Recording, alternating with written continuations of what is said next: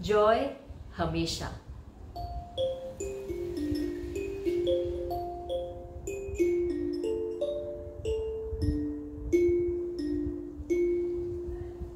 Every story you tell is your story, so choose your story well. Once there was a woman who had many problems. Her worries troubled her every day. When she looked around, there was no one without worries and everybody seemed to be burdened with it. When she spoke to her friends, they had nothing much to offer to help her overcome these worries and troubles. And all they could tell her was, ask the universe.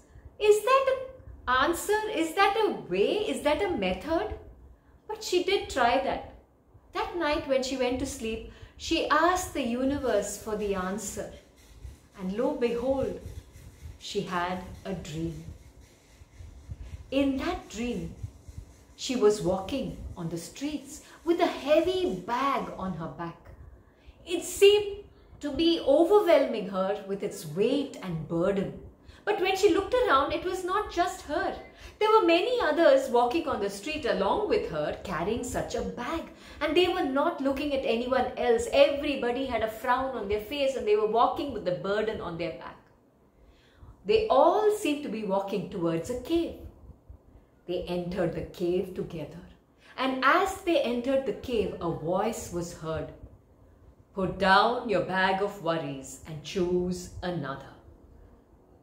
What?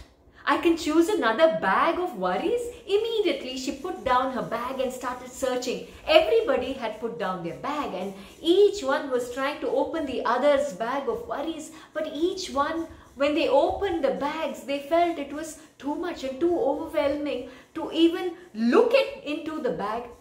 So the woman came back to her own bag and stood next to it. She felt her own bag of worries was what she could handle better, and it did not seem as troublesome as all the other bags that she had witnessed. Just as she was going to pick up her bag of worries, the voice spoke again. Look on your other shoulder. She looked, and there was another bag, but this bag seemed lighter.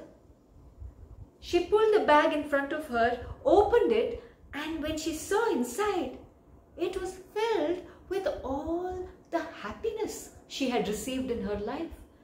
All her joys, all her skills, all that good that she had experienced was inside this bag. She stared at the bag of joy and the bag of worries when the voice spoke again. You can choose which bag you want to carry out of this cave. The woman smiled. Of course, she chose the bag of joys, placed it on her shoulder. It did not feel heavy at all. And when she stepped out of the cave, she felt her heart bursting with joy and happiness. She woke up with the same feeling of joy, gave gratitude to all that she had experienced, all the good that she had experienced in her life. And from that day onwards, she decided to carry her bag of joy into her life and leave her bag of worries behind. Now tell me, have you chosen your bag?